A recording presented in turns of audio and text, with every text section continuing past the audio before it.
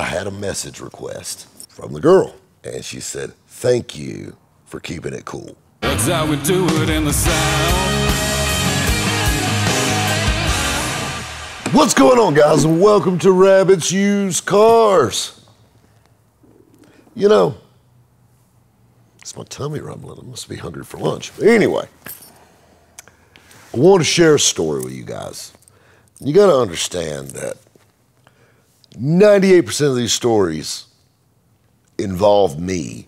So I've got to be extremely careful how I tell some of them, and you got to keep some of the details vague to protect the guilty and things of that nature. I think enough time has passed, and these all happened at the old store, and it's been a little bit, so I think we're safe on this one. And if not, fuck it. Whatever, they'll get over it. But, so we've been doing a lot of changes here. You know, I think in the last video, you guys heard me talking about just so much on my plate right now. And it's insane at times. It's a little overwhelming. So I actually hired a new salesperson, you know, kind of on a temporary basis to see how it works out, because I've never done this before. It's always been me on the sales. And I was sitting here and talking to him and you know, and asking questions and like what to expect. And I said, this is the craziest sales you will ever do in your life. You're going to meet some of the most interesting people. And, you know, I shared a few stories. Like the mall guy, you know, the guy that wanted me to sell the car and he owned all the property that the mall came from, the guy that worked for the water plant. Or, I mean, just crazy stuff. I mean, crazy customers. You know, we got a lot of different types. Every walk of life comes through this building. From, I mean, literally this morning, we had a guy who was a friggin' Vietnam War hero come in here, was looking at cars with his son, to, you know, the mechanic down the street, to, you know, a football player down here at Clemson. We get so many walks of life in this building, you know, celebrities. And like I was talking to him about this, and I was like, you know, we've had Jeff Dunham call us up interested in vehicles. We've had, from the TV show Big Mother Truckers, you know, Chris from that show.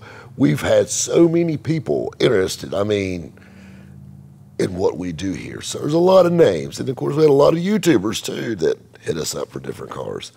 So that's kind of a neat thing. But the sales side of this, like when you work retail sales, is a little slower paced. It's more like a chess game compared to checkers. But you get some really more interesting clientele, and that's where this story's headed. So let's back up a few years. This is at the old store. I was showing a guy a C10 truck. Calls me up. He goes, "Hey, I'm local. I want to come look at this truck."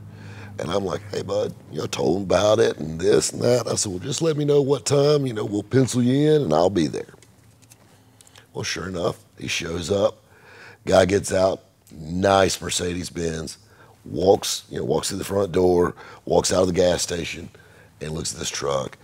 And he has a very attractive female with him. And you know, you got to think about it. I mean, I've had a lot of customers bring their wife or significant other with them, but she was attractive, a little too attractive for him, in my opinion, but who am I to judge? So I didn't think anything about it. He walked around the truck and, you know, kind of hear it run. Yeah, man, we'll fire it right up. And just all the little back and forth. And, oh, come on, what's the best price you can do? Well, we ended up selling him that truck that day. All right. So fast forward, about 6 months later, I have a guy call me about another car. And, you know, started out, you know, in messages, and like I said, just went to a phone call. And he's like, "I'd love to come look at it." He said, "I'm pretty local, and I can only come through the week." No big deal, you know, we're here through the week. That works. So he shows up about 3 o'clock in the afternoon, walks in with a very attractive female that I've seen before. And I'm like, what's the odds of seeing the same girl twice with two different guys looking at cars here. But I played it cool, didn't say a thing. We made eye contact a couple of times. I think the point was like, hey, I've seen you before, but whatever.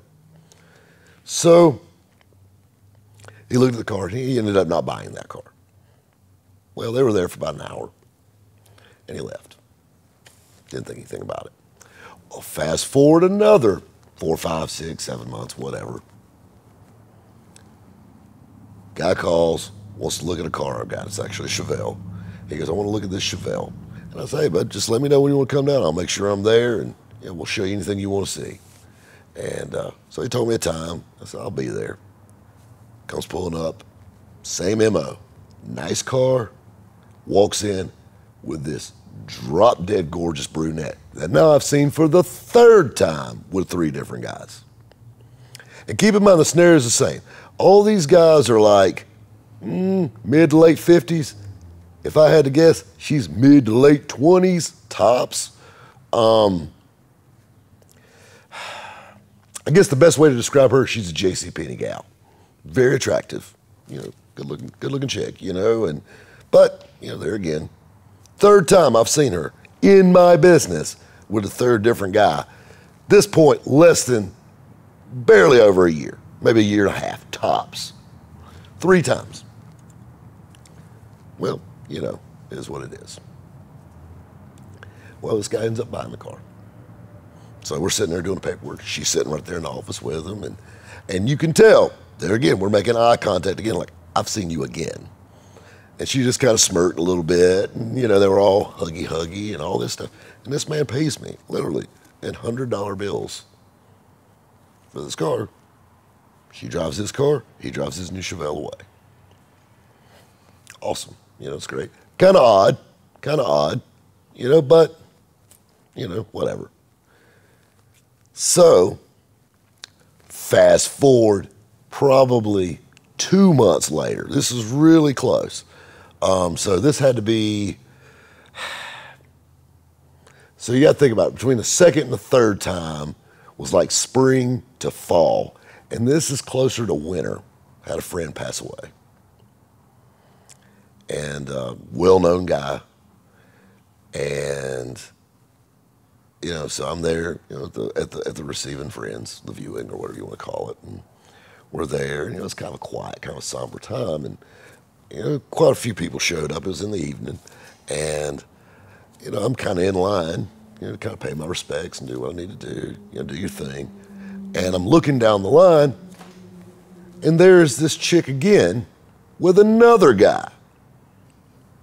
Wearing black. I mean, dressed nice, like a funeral, but I'm like, again, we do our thing. And I go through the line, and when you go through like the receiving friends are viewing, like you'll go through the line, the casket's there, and you do your thing, and I'm sorry for your loss, and you go through, and then they kind of got a little spot there where everybody can kind of gather, and you kind of talk for a minute, and everybody kind of makes their way out. Well, the guy she was with was tied up talking to somebody, and I'm like, I want to tell you something, ma'am. It's none of my business, but I see you quite a bit. I said, I've got family members that live close by that I haven't seen as many times as I have seen you in the last 2 years. She said, yeah, I'm a pretty popular girl. I said, I can see that. And her date, I'm assuming, was walking up. And keep in mind, this is the same MO, middle-aged guy, her looking hot as usual. He walked up and, I didn't know who this guy was, but, I kind of introduced myself and kind of made my exit. It was a little awkward there for a second. So I got home and I checked my Instagram, just like everybody does, you're scrolling through, and I had a message request. And it was from the girl. And she said, thank you for keeping it cool and not making a scene. And I said, hey, I'm not here to knock anybody's hustle. And I just left it like that. She said, yeah, it's not really a hustle. She said, I don't want you to think bad of me. And I said, I'm not here to judge. This message is going back and forth. But something else caught my eye when I looked at that. What's her last name?